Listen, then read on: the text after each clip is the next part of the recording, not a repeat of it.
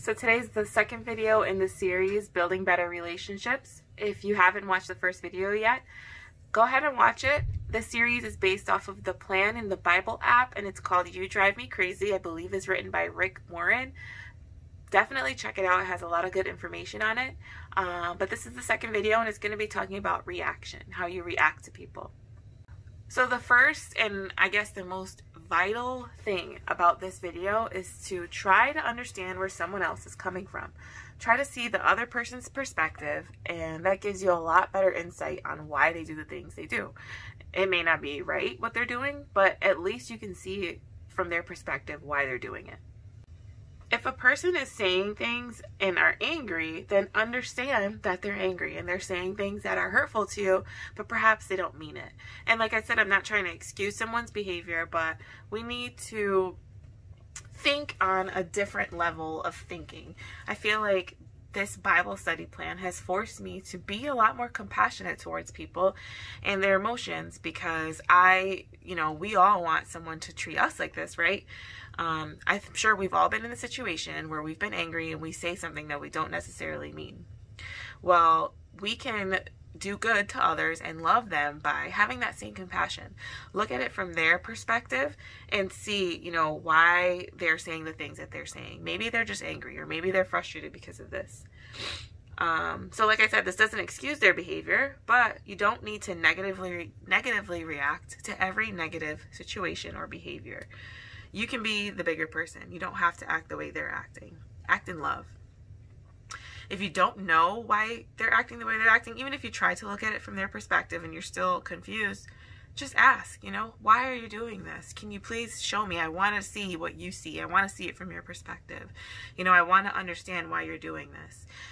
Just do it kindly, I think people would most likely appreciate that. Be considerate. Also, don't invalidate someone's feelings. You cannot tell somebody how to feel at all. Somebody is insulting you and calling you names, that's one thing. But if somebody's saying that you make them feel a certain way, you can't invalidate that. That is what it is. That's, then you have to figure out behavior that you can change so that they don't feel that way. Yes, some people are just highly offensive, and that could be the case. Jesus didn't want to behave in a way that was contradicting the word of God in order to please the people around him. So, if you ever have to contradict the word, then obviously don't. But you also don't have to invalidate how you made someone feel. So if someone is saying, you make me feel like I'm stupid, don't say, no, I don't do that. I don't make you feel like you're stupid. Just try to understand, why? What do I do that makes you feel like that? What can I do to change and not make you feel like that anymore? I hope I'm explaining that okay. That was just an example.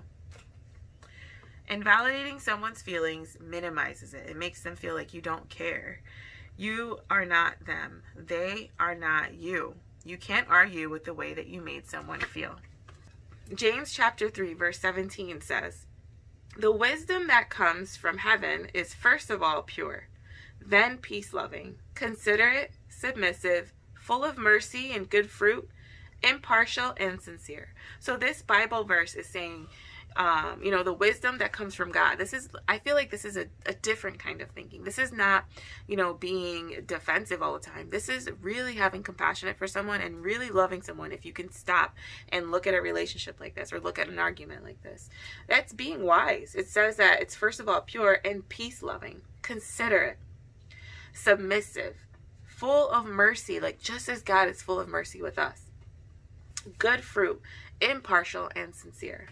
Being considerate and understanding where someone is coming from is one of the first steps in building better relationships. So if you have a relationship with someone that you really want to improve, whether it's a relationship with your mom or a friend or a cousin, whatever it is, you can start by trying to see where they're coming from and then work your way from there.